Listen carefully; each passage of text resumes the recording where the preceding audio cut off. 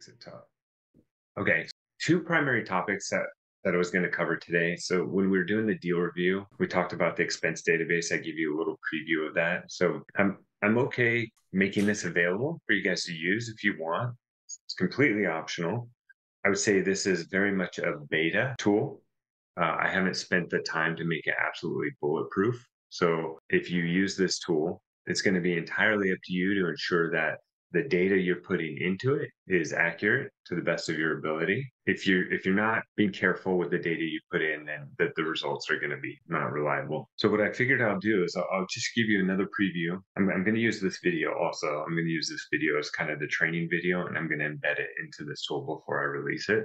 But I'll use this to kind of give you a quick preview of the tool and how it works.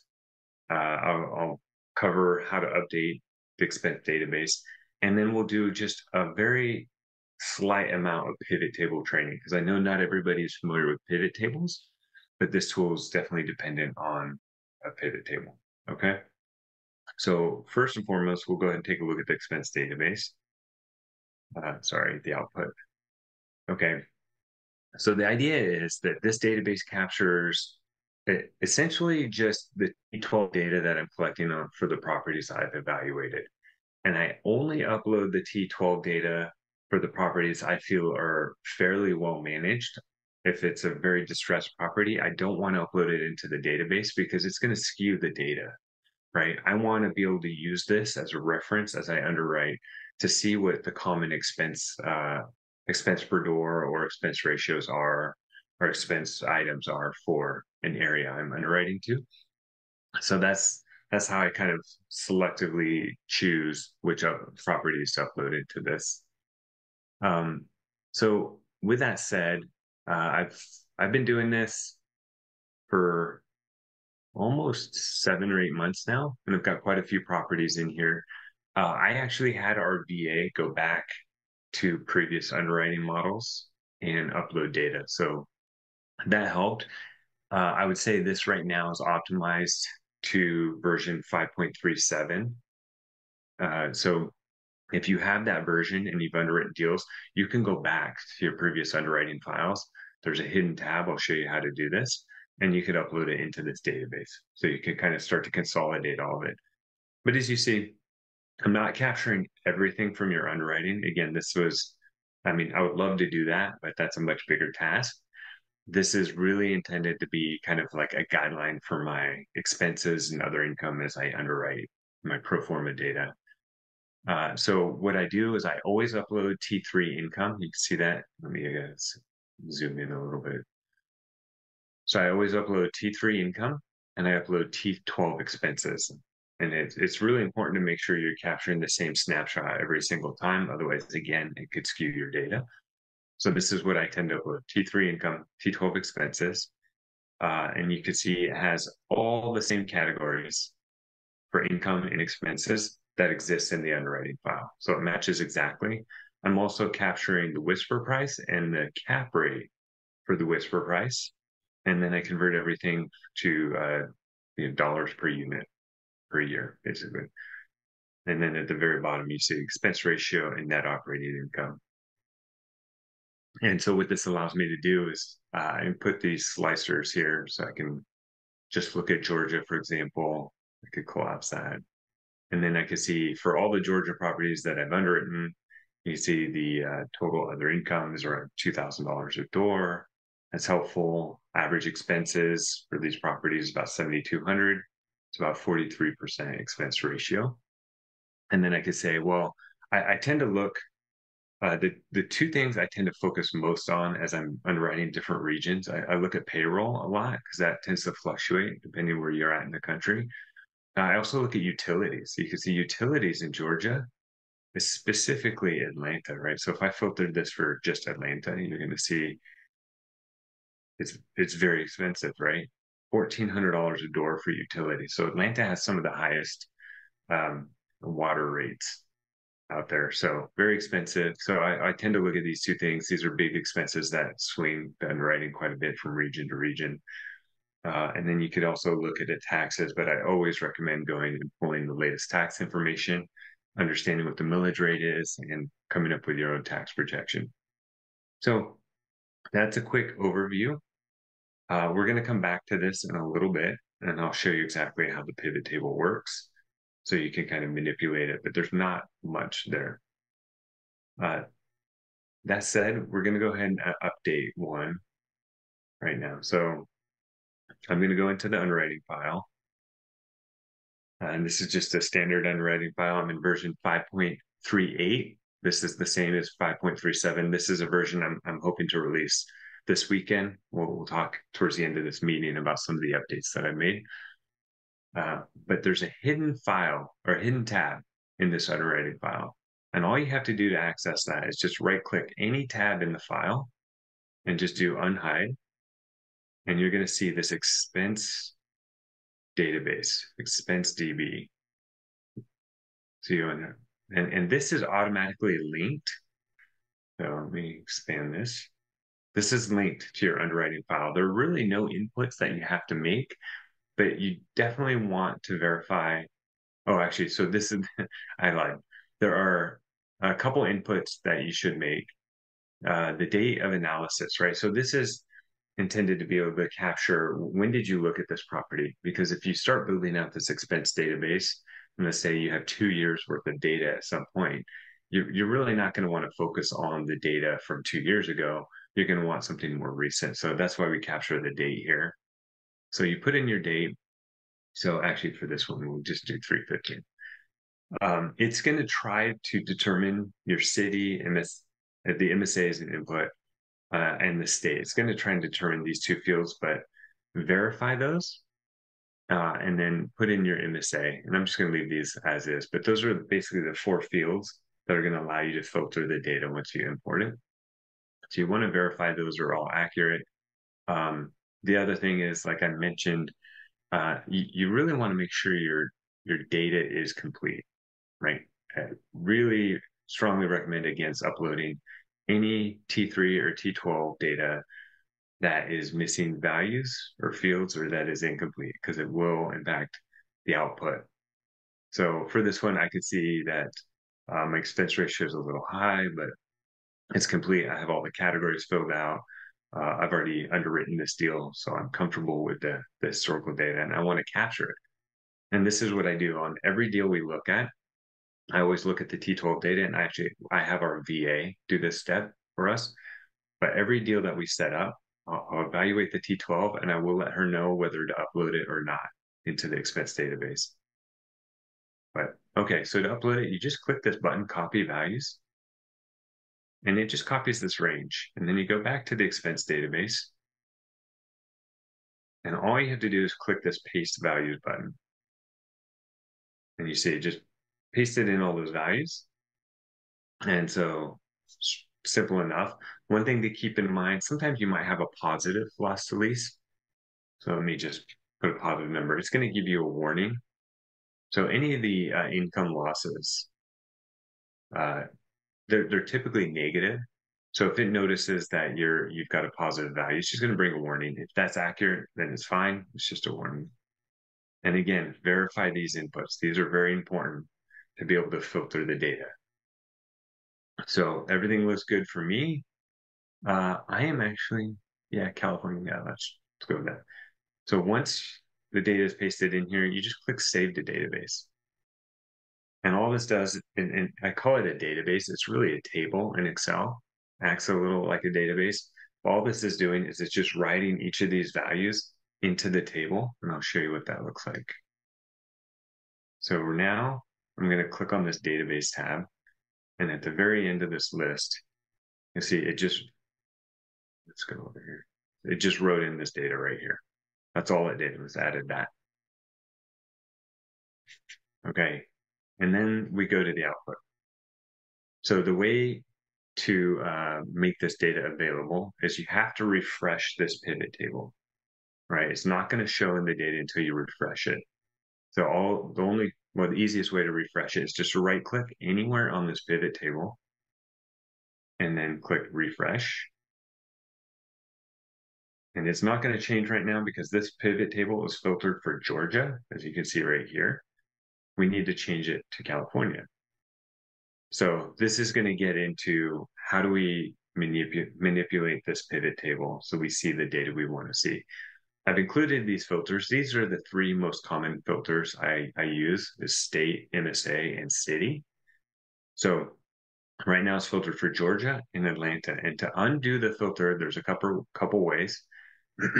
The easiest is just to click this filter with the X, and it undoes the MSA filter. And now I'm going to click the filter for state. And now I can click California, and there's the data that I just uploaded. And so I can see it has all the information that I just uploaded. So pretty easy process. It takes literally a minute, maybe 2 minutes to just unhide that tab, copy, paste, update database. So I find it very helpful, especially as I've gotten more properties into the tool for the markets we're looking at.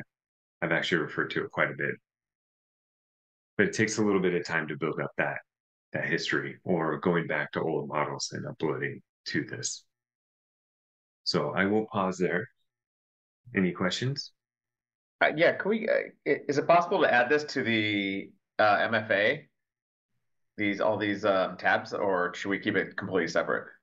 I would keep it separate. I think the issue with the MFA right now is it's getting a little bit heavy. There's a lot. There are literally like 60,000 formulas in the MFA, and so just adding more overhead just makes it heavier. And this is something that's kind of a one-off. So I think for this reason is mostly why I'm keeping it separate. Got it. So do you not recommend adding tabs to the MFA at all? Or You can. And I should also mention that another reason why this is separate is I'm consolidating information from multiple different MFAs, right? That would be hard to do in one underwriting file, right? As you underwrite more and more deals. got it. Yeah, because I add like population data, market Yeah. tracker, and cost, CoStar, vacancy information to the Yep. MFA. Yeah, I So do the same thing. okay. Yeah, I would say just that just something like this, that like pivot tables take up memory, right? Because so what a pivot table is doing in Excel is it's storing that entire data set in memory. And so it starts to make the file a little bit bigger, a little bit slower the more I do. So I'm just trying to keep it separate. But I think the bigger issue is like, yeah, um, that this is the consolidation of probably like 40 different MFA files. So I have a question, Craig. Do you have any criteria you had in mind for deciding what's a well-managed property? Since you're going to be allowing multiple users to input into this just to keep it, Oh, with good information in it. yeah, What should we that's abide by? good question. Let me just clarify. This is going to be available to each individual user. There's no way for us to really consolidate our information through this tool right now. Oh, okay. So it's individual.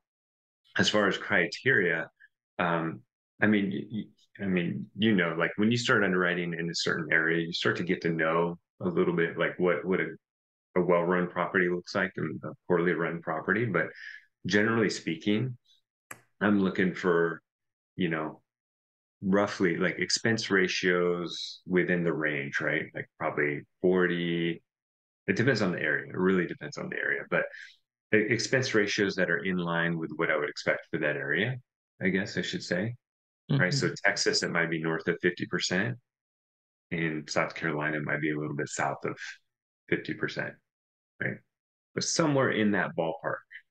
And really like those things are helpful, right? The expense ratio, because it tells me like the expenses are either in line or out of line with the income. But if the property is lagging on income, right? If they haven't raised rents in a while, then your expense ratio might be high, and that might be okay. It just depends on how you want to use it. Like I said, I tend to use this. I really want to understand other income, right? Like what's normal for the area, because I noticed this varies a bit between regions. And then, like I said, payroll and utilities tend to be kind of big ones. Repairs and maintenance too is really interesting for the different areas. So, I tend to look at it per line item, and as long as those fields are complete, that's usually pretty good. That makes sense. I thought that you were like opening this up for everybody to put in, and that's why I was like, we want to definitely have a standard to make Yeah. sure. I mean, I wish I could. I wish there was a way to easily do that.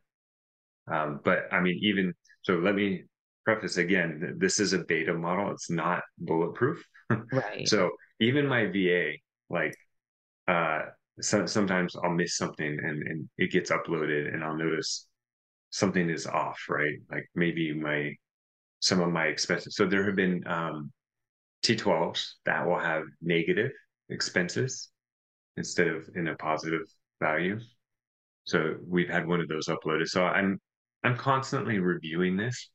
Probably like once every 2 or 3 weeks, I'll probably have to go in and kind of like verify that what was uploaded matches the T12. And then sometimes I'm making corrections. I'll actually go into this database. I'm like, no, these were all positive values. All the other income or income losses, I need to switch those to negative. So it fits. So, like I said, I don't have those automated checks in this tool right now. So it's going to be really important to make sure that the data you're uploading is clean. Makes sense. Yeah. I've tried to carve out time to kind of put a little bit more checks and balances into the adding it to this table, but it's going to take a significant amount of time, and I've just been so busy lately. Oh, I think it's great to have this at all. So definitely appreciative of it. It's been very helpful for us, for me in particular. And like I said, we actually went through. Here's a deal. So we went through and we literally all the deals that we've underwritten in the last like I forget. We did this exercise probably Q3 of last year when I built this, and we went back and we looked at all the deals we did for 2023 up to that point, and went one by one. Can we get it in there? These are the deals we did not add because there's no T12s, make ready with zero, or and you can see 75 expense ratio. We're like, no, that's out of line. So it took a little while to set up. I bet. Okay. Any other questions? I'll kind of talk to the pivot table aspect real quick. Okay. So as I mentioned, this is all managed in a pivot table. And if you're not familiar with the pivot table, it's a really I'd say cool way to analyze data, right? So it's just taking the data from this table, has all these columns, and it's just organizing it in a way that's more useful, right? That I can analyze. You don't really need to make any changes to this pivot table at all. You don't need to add fields or remove fields. Everything is captured in here. If you do end up changing some of the fields, this is another reason it's not exactly bulletproof. You see, let me review. You see, these are all the things, the items that are in here. If you end up moving one of these, or like pivot tables or drag and drop, so you can see I can like this item, I can move item out of the way, and then all of a sudden it breaks in my pivot table, right? Like this doesn't make any sense. So I'd recommend being very careful not to drag and drop, like just leave as is. What you need to understand about the pivot table is just how to filter it for the data you want. And again, I've included these filters here for state, MSA, and city.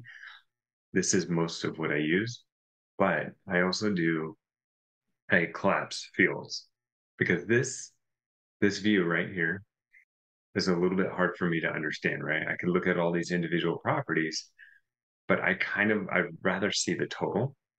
So right now I'm filtered for Georgia. What I can do is I could collapse fields. So the way you do that is this pivot table analyze at the top of my screen. And then there's this collapse field option. So what it's going to do is it's going to collapse all the fields for, I think this is the MSA field. Right? So all the MSA names, it's going to collapse those.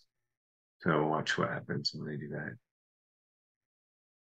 So there you go. So group all the MSA. So all the properties that roll up under Atlanta. Now I can see Atlanta next to Evans, Georgia, next to Savannah, Augusta.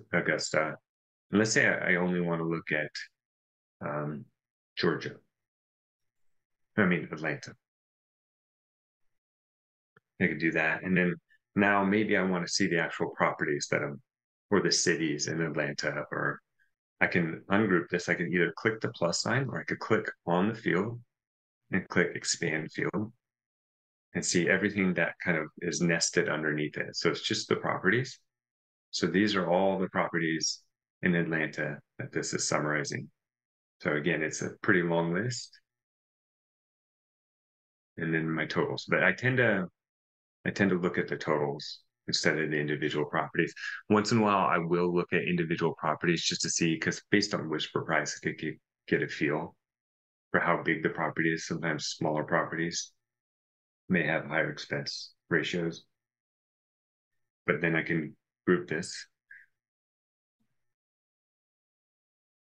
And now you can see this is the total for all of my Atlanta properties that I've uploaded.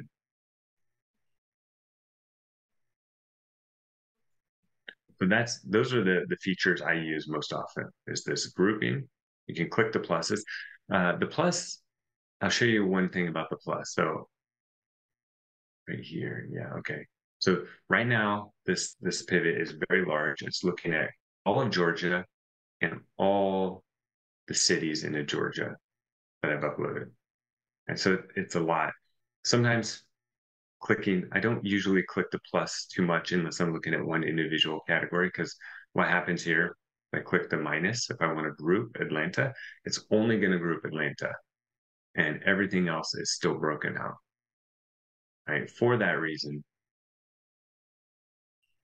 I usually just use this collapse field. So pivot table analyze, and I go to collapse field. And then it groups all the cities. And then you can expand field, it'll expand every city.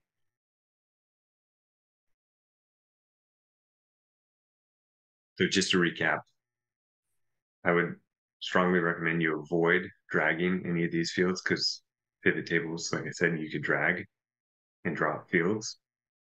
That'll ruin the structure of the pivot table, the way it's laid out. And then primarily use the filters for filtering your data, and then you could collapse or expand different categories.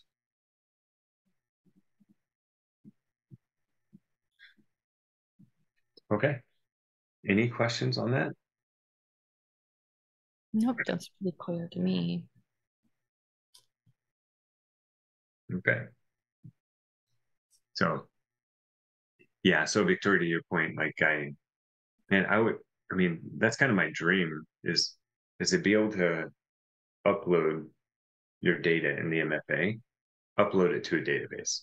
That way you can always go back to a deal, populate the MFA, you could adjust it, upload it. And then if all the data is in a database, you could do stuff like this, like on steroids. You could do way more than just this expense database.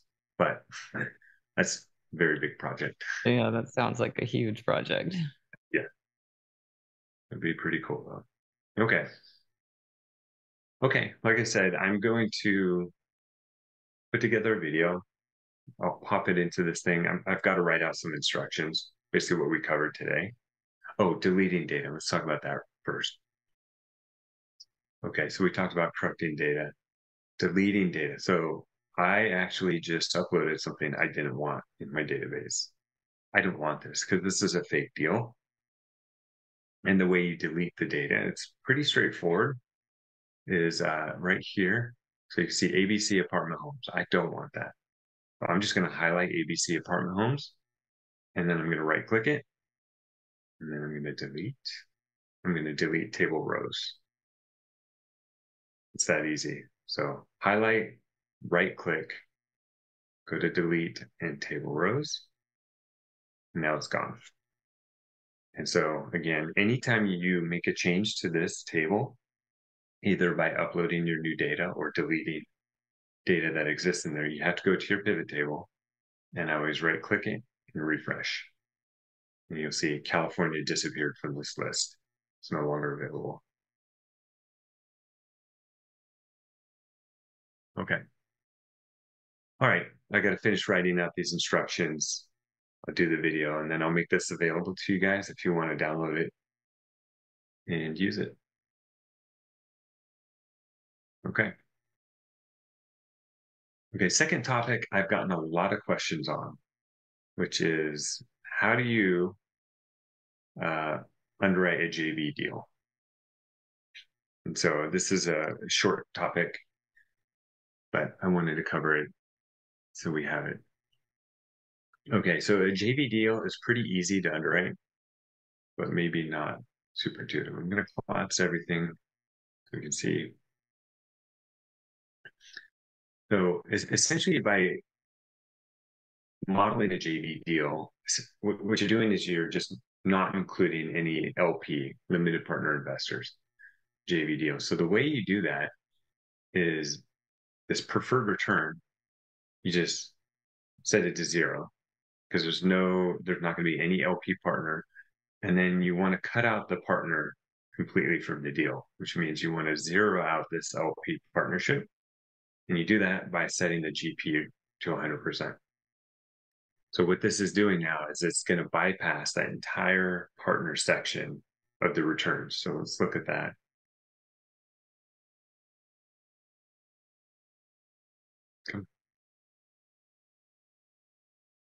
Okay.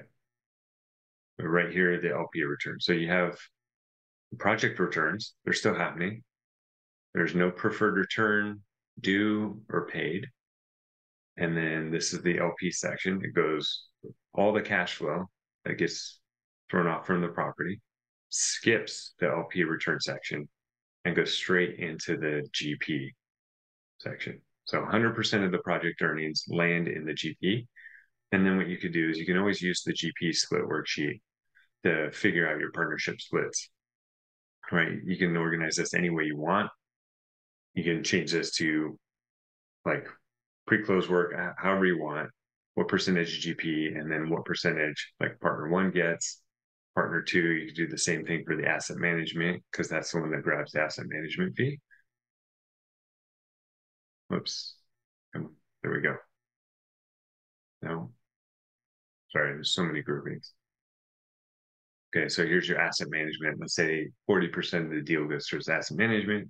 Partner one, yeah, they're going to do most of it. They're going to get 75%. And then we'll just zero out all these other things. Good delay.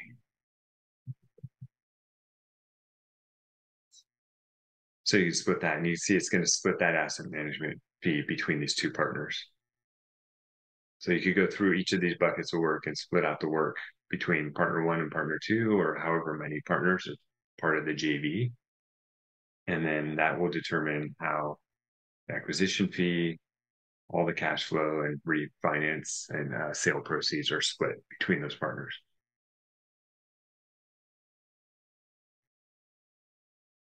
Any questions on that? I like it. So I guess you would also on the top line, you would toggle from cash on cash LP to cash on cash project. Perfect. Yes, exactly right. Yeah, thanks for that. Yeah. Yeah, so that's going to be the metric you're going to want to track.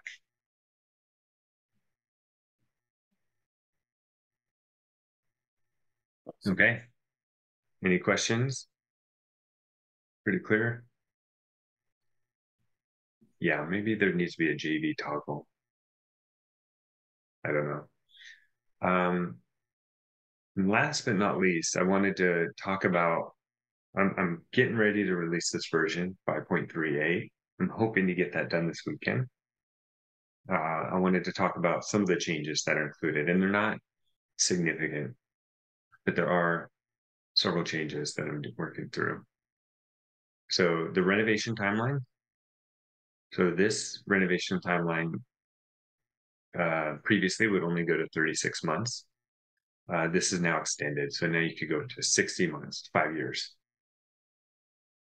One unique thing is I was talking to somebody about a deal and they're like, we don't want to start renovations right now. we want to wait till the market improves, and we expect to start renovations in year 3, and we expect to go from year 3 to 5. Well, now you could do that. You could say renovations start in month 36 and they end in month 60 if you want. Looks like I need to update this right here.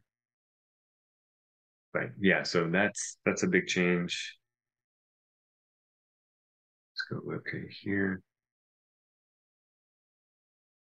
Oh, this is another one. I don't know why it took me so long to do this one. It was actually much easier than expected. So one thing that I've struggled with this too, is like you'll get a rent roll and there'll be partially renovated units, there'll be fully renovated units, or they might have a silver and gold or something like that. Well, now we have 2 tiers of renovation you can designate. You do full, perfect. partial. Oh, I love that. Yeah, me too. Putting the little P at the end, it takes me forever because I'm not as good as Excel as you are. Yeah, exactly. I kept doing that too, and it's just one of those. I just don't know why. It was super easy to do this. It took like 10 minutes. I don't know why it took me so long. And now having like 10 units. I mean, 10 unit types. Yeah. Yeah. And that's the thing. That's now that you're going to have a classic, a partial, and a full, you got to pay attention to the number of unit types for sure. It could expand pretty quickly. That full and partial is also now carried into the unit mix. So you see full and partial here. Nice. Right. How does it aggregate in the table for the unit mix on the rent roll, formatter? Rent roll formatter. Sorry, on the rent roll input. Doesn't it aggregate by like square footage first, or again when we have like multiple units of the same square footage, but they're renovated at different levels? How does that work? Right here. So it aggregates based on whichever selections you choose from square foot, bed, bath, and the renovated status. So in this case, we have 11650 a partial, and then we have 11650R, which is renovated, fully renovated. So Got it. This is the aggregator. So even if I were to manually type over this, actually, I'm not going to do it because I'm going to lose my formula, but I can manually type over. I could say silver unit, blue unit, whatever you put in this field is what then gets carried into this rent roll summary. And then if you populate your unit mix from this, that's what gets put into your unit mix. So the whole model is based really on this name. You mentioned you didn't want to overwrite your formula. Well, what's the reason for that? Oh, for right now, I just didn't want to do it. Got it, but we can, right? Obviously. Yeah, for sure. You can. The problem is you lose the formula, right? And you see the formula; it's kind of long. So, but yeah, I mean, I could, let's say gold, right? I could do it, and now gold is going to show up here. So it's the gold unit, right? And then so now, but the problem is I just lost the formula here. So, but fortunately, I have it down below. I could just paste formulas here and put it back. Yeah, I could do that. But yeah, so anywhere you see an orange font, you can definitely overwrite those formulas. But that's kind of how I designed this. This is the beauty of this system, is it allows you to aggregate all those unit types into whatever categories or buckets that you want. Whatever makes sense for your analysis. But yeah, so now we have that full and partial. That should be helpful. Yeah, so I fixed something. This is a really one-off case, but somebody was trying to model a deal that was full cash, and they noticed the cash flow available for distribution threw off the calculation. So I fixed that. Yep. So the tax calculation in the expenses, if you were to set your taxes to on here, it pulls from the tax tab. And what was happening is this first cell right here was incorrectly referencing year 1 of the tax table instead of year 2. Oh my God, I was having such a problem with that. I thought I was going crazy. Yeah, so sorry about that. Yeah, it's just an oversight. And now that's fixed in this one. Oh. Total revenue from the county. Yeah, that one is a little return to capital. Yeah, these are just like minor things. Full, partial. Oh, I added a row into the tax tab. If you wanted to, oh, stop. If you want to just like set your growth rates for tax in this table as you're modeling it out, you can now. So you could say it's going to grow 5% a year. You can grow your taxes as you model it. Before it wasn't able to do that. So you can do that now. Does that change the growth rate on the bottom of the underwriting model tab to match that, or is that? No, it does not. Because so right now with this set to off, it's using the growth rate down below. Oh, okay. If you turn this to on, it's going to pull from the tax tab. Gotcha. Okay, that makes sense. So it's two separate. And then other income, remote. Oh yeah, so there was a really one-off case issue with the other income. If you were, and I literally could not figure out why this was doing it, this formula. For some reason, if you were trying to model one income unit, it was throwing off this formula. And it had something to do with the year up here. I couldn't figure it out. I spent a lot of time on it. So I ended up rewriting the formula completely, but now it works if you do one income unit. It shouldn't have any issues. But before, if you did one income unit, it was throwing off the year one calculation. And then there's one additional enhancement I'm working through right now. It's kind of the start of a bigger enhancement, but I'm getting a lot of requests now for loan assumptions. Right, we're doing one right now. I think they're becoming a lot more commonplace. If you're still within the IO period of a loan assumption, it's just a matter of putting in your loan amount and all the terms, and then the remaining IO that's left on the loan. If your loan is being amortized, if you're past the IO portion, it's much harder to model that with this structure, right? Because So then, basically, when you go to a new loan, then you would just use a refinance, right? yeah, if you're going to refinance out of an assumption, just use the refinance. Yeah. So what I'm going to do is like it shouldn't be that difficult, but I think I'm going to have to kind of bake it into these cells or something. I'm running out of room, but what I want to do is I want to have, if you're going to do a loan assumption, then you pick the month that you're going to assume that loan in, right? So you put in all the original terms of that loan assumption, right? Including if it's a 3-year IO, you put in 3-year IO. You model this as if it were the loan on day one, and then you say which month you're going to assume that loan. And then what it's going to do is going to look down the loan table and then populate the loan from that point forward. So that's my fix for right now. But longer term, I'm trying to figure out a better method for engineering or modeling your capital stack. So what I want to have is your primary loan. I want to have an assumption. I want to have a second or supplemental. I want to have pref equity, and I want to have a refinance. And the cool thing, if I can do each of those, I'll be able to show you your cost of capital, right? So I can aggregate each of those. I can figure out how much they're costing you in the deal, including your private equity.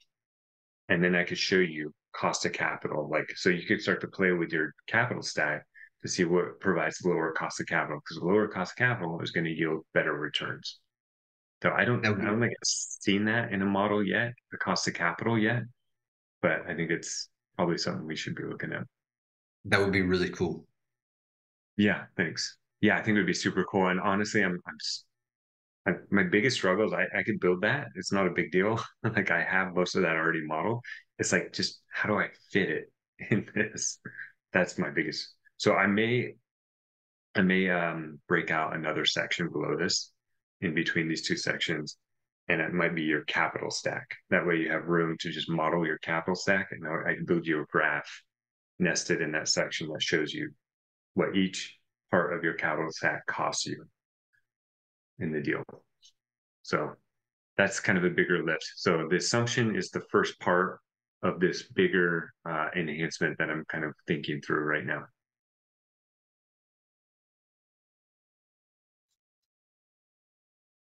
Okay. I think that's most everything I had to cover today. Are there any questions, any comments? Any chance for an IRR hurdle?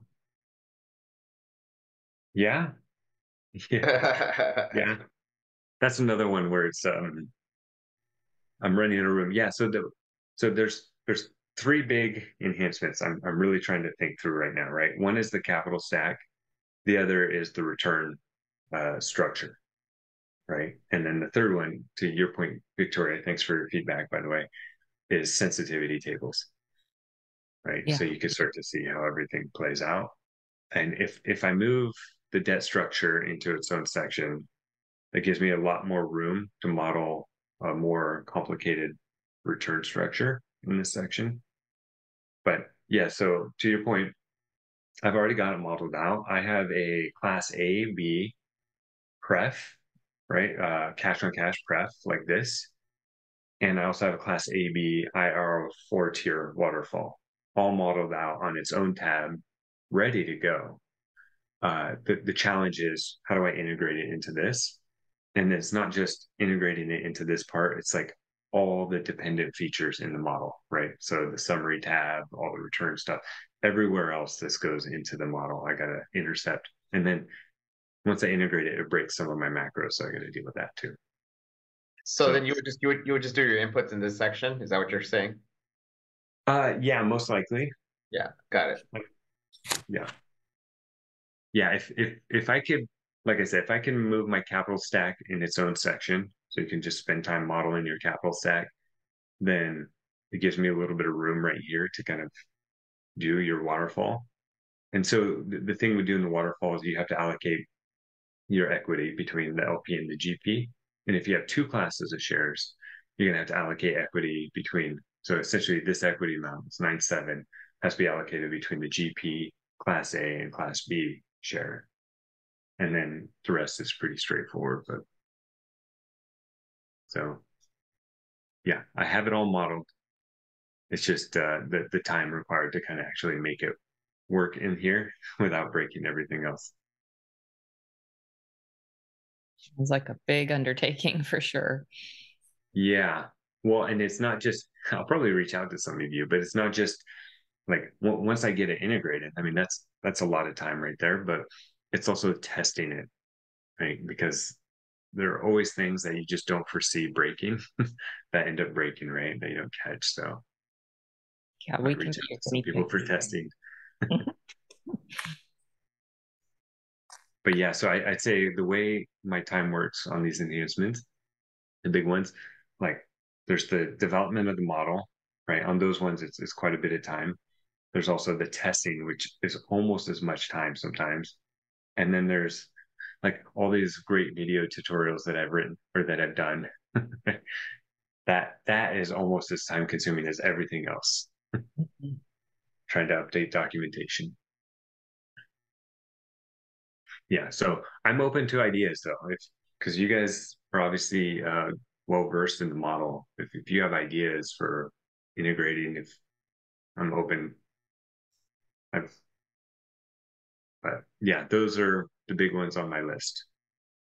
Craig, how do you underwrite a T1? A what? Like 1 month's financial. Like someone just gave me like the updated February financials. Yeah, with a grain of salt. Yeah. Yeah, I don't put a lot of faith in it, right? So I mean, you could dump in your. You just do it manually? Well, I mean, what I would do is you could put it in manually, or you could just paste it in here, right? If you only have a T1. Yeah, I've done that. And then I try to annualize it, but I couldn't figure it out. You toggle on the underwriting. Yeah. So it'd be right here. You just switch this to T1. So to take that 1 month. It'll only give you the T1 though, then won't it? Well, it's giving you the T1 annualized. Okay. Yeah. If you need help with that, let me know. Happy to show you. Definitely. Craig, I do have one other question real quick, man. Sure. This is in regards to other income. There was a topic we were talking about a few weeks back, and I think you said you had a conversation with a broker who said anything over about 10% of other income is um, probably a little bit too much. I think typically it needs to be around that 5 to 10%. Is that kind of what we said? Or maybe Yeah, 8 to 10? and I'm going to preface with thing I always say is like it's very specific to market and deal size and all that. But when I was working with I worked through this model right here. I literally sent a property manager that we like very much in Atlanta. I sent him this model and the expenses. And I'm like, hey, can you help me understand the cost per door of what I can expect for Class A, B, and C properties in Atlanta, in and around Atlanta? And he helped me out a lot. And yeah, that was his feedback. Is for the Atlanta market, if you're seeing other income as north of 10 to 12%, he's like, it's getting kind of frothy, right? That might not be realistic for that market. And Feedback. that includes rubs, correct? Yes. Okay. So one of the things I'm hearing is a trend is converting some of the parking into storage, especially if it's covered parking. And so Interesting. With that, and I've included that as other income. I don't know if that is that 10%, because you can, I don't know, in Dallas we're able to capture a good bit of per month for a storage unit on site. Yep. So I didn't know if that would be applied to the 10% or not. Probably not. I guess it'd be on top of. Yeah, well, I mean, I would say anything that you're going to collect that's outside of rent is considered other income, right? So that storage would be included in that. But again, like I So said, that 10%. I mean, like if that's your 5 to 10%, does that rule of thumb still apply? I would always tell you to like talk to a local property manager. They'll have a much better answer than what I can give you, Yeah. especially for Dallas. I'm not familiar with that market, but maybe there's like in the market you're in, maybe there is a bigger need for storage, bigger need for these extra amenities, right? That can help drive the other income. Paul, I would think that would go on top of the other income, and like that's the other income value add. I would think you would be able to throw that on top of. Obviously, just make sure there's a demand for it, but I would think you would be able to throw that on top of. Yeah. Okay. Thank you for that.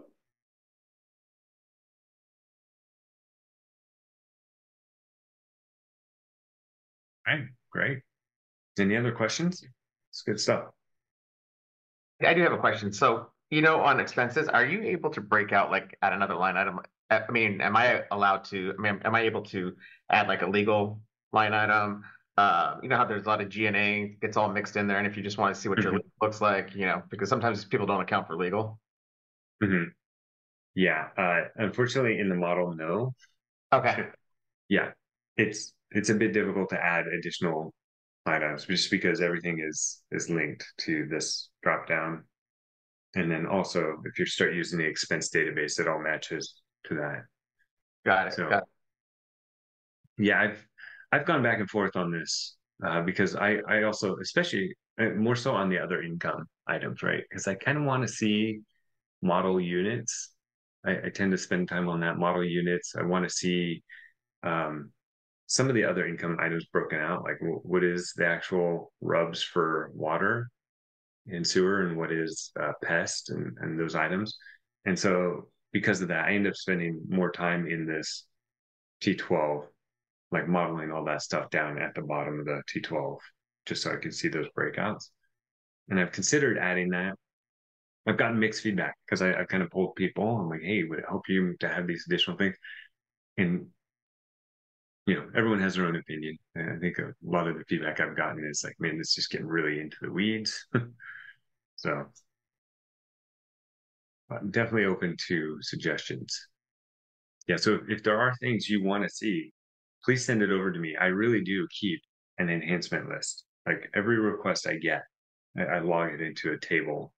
So as I'm reviewing enhancements to do, I'm really going through that, and I prioritize all these enhancements. So anything you can think of, I can't promise everything, but I definitely want to capture enhancements. And Craig, I will ask this. I don't know if you have any feedback on this. We talk about market specific utilities. Is there a way just to, I don't, how do you get a better handle on that? Like you were asking your PM or the PM that you trusted in Atlanta, but I mean, how do you get a good handle on that as far as what the utilities should be in a market? Yeah. Honestly, Do you just go off of the T12? yeah, a Yeah. lot of times the T12 looks like it's pretty Plus 10% maybe? Yeah, no, I usually just take whatever's in the T12, right, for my initial. So like you see in this example, I mean, this is a fake deal, but I mean, 741, I'll just kind of round up just to capture a little bit. But when I do see, like when I started underwriting in Atlanta, I'm like, man, these utilities, like you see this, let's see, I forget where this one is located actually, but Atlanta was consistently over $1,000 a door, like $1,200 a door. I'm like, man, really expensive. And then I contacted a property manager, and they're like, "Oh yeah, Atlanta's got some of the highest water rates in the country." I had no idea. So, but yeah, I was relying on the T12 initially until I got that feedback. And then you and I talked about the lender capex reserves. Did that ever did we ever discuss about how that gets returned potentially to the ownership group? Yeah.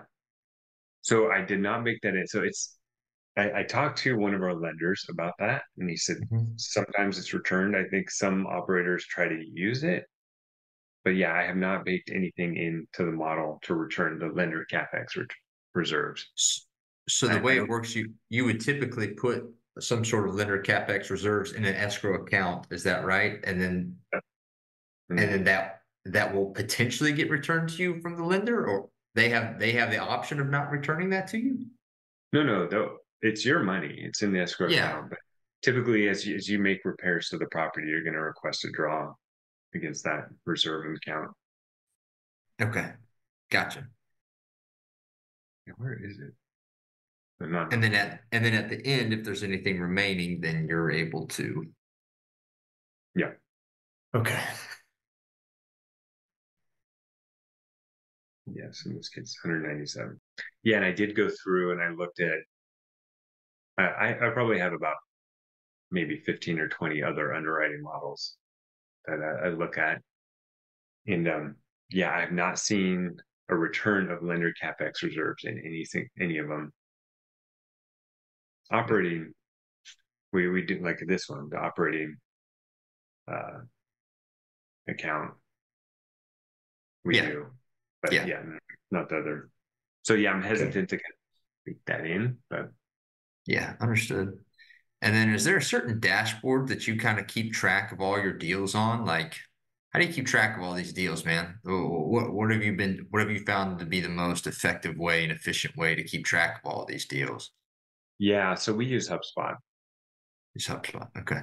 Yeah, I just spent a lot of time automating our deal setup. So I use Zapier, and then now we can send an email. I created an email account. We can send an email to it, and just with some basic information and all the deal underwriting files, and it sets up a folder on our shared drive, titles it for the deal, and then it sets up a deal in HubSpot, and it puts in all the information for us. And then I built a couple dashboards in HubSpot. So we every week we review our indicators, and some of those are like how many new deals came into our system, where are they at in the pipeline, how many LOIs have we submitted, all those things.